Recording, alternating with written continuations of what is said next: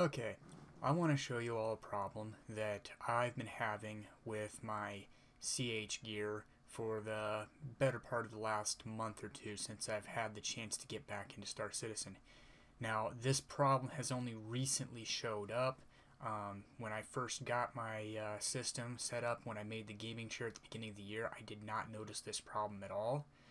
Since I've come back to Arena Commander 2.0, it's been a constant thorn in my side, and I have not been able to figure out exactly what it is that's going on. So as you can see, I have the calibration setup open on the CH Manager, and what you're looking at is the Z-axis fluctuating, if you will. If you look at Z, you'll see the number 229 on the side there, and you'll watch as it jumps between 229, 230, 228, and it just moves around. Now, my hands are not actually on the control while this is going on. This is happening on its own. And unfortunately, when you get into the game, this translates into the throttle constantly making minute adjustments, even when you're at zero.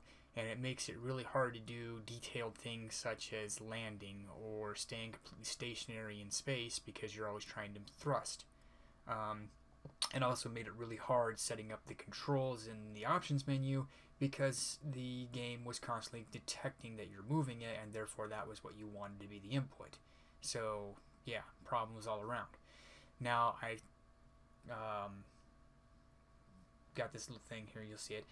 After going all over the internet trying to find this problem, I've noticed that I'm not the only one with it. There is hundreds of other people fighting this problem, and I've been across the CH Hangar forums, I've been on Reddit, I've been on the Star Citizen forums, just looking all over for solutions. I've even seen other YouTube videos showing what I'm showing you now as the as it fluctuates around. You notice I move it all the way up to the top. Once it's 10 and leave it alone, it doesn't move at all. It actually stays pretty stationary over halfway. Once I bring it down below halfway, however, and just let go of it, the numbers just start bouncing all over heck again. And I finally found a solution to this problem, and it was one that was driving me insane, and that was get a USB powered hub. There's all kinds of suggestions, everything from opening up your throttle base, voiding your warranty, and making sure all the connections are tight and the wires aren't being jostled around, all the way to making sure that it's the only thing plugged into your computer. You only want one thing plugged in at a time. And after going all over the place and trying all these other sections, I bit the bullet, spent $40, and bought a powered USB 3.0 hub. And that is what I am using to fix my problem, and I'm going to show you the differences between it. Alright, so we got a Belkin 4.3.0 USB hub. The 3.0 part's not going to be making that big of a deal because I only have an extension cord for this thing that is a 2.0. So I'm going to go ahead and get this set up, plugged in, installed, turn the computer back on, and we will see if this makes any difference. I hope it does, because the dang thing cost me over 40 bucks. Okay, so as you can see, I've got extension cord running off the back wall clear across to the chair, and then a nightmare conglomerate of wires down there running back into the closet here. I put a hole there and put my case in the closet. The closet's on the outside wall of the house, and it gets really cold in there, and I figured, you know what, instead of heating up this room to unbelievable temperatures, I'll put it in the closet and it can stay nice and cool. And if it does get warm in there, well, at least I don't get warm. Alright, so anyways, got that conglomerate down there.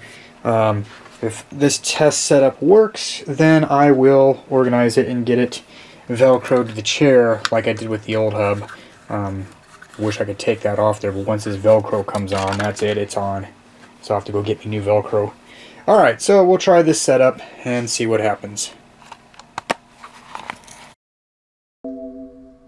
Okay, so now we got the throttle plugged back in, and I need to calibrate it because I've moved the USB plug around. And every time you turn the power off on your computer or move the USB plug, or plug them in, unplug them, it seems like you need to recalibrate the CH gear. It's a small annoyance, but at least you can consider it part of a pre-flight checklist, making sure everything is running smoothly. I just do it anyways to make sure my map's loaded. So you go in there, do the calibration, and one of the things I did when I was doing the calibration is I read this on one of the forums, is to create a detent dead zone at the 0 position of the throttle. And what that means is you don't pull the throttle completely back as far as it'll go when you're doing the calibration.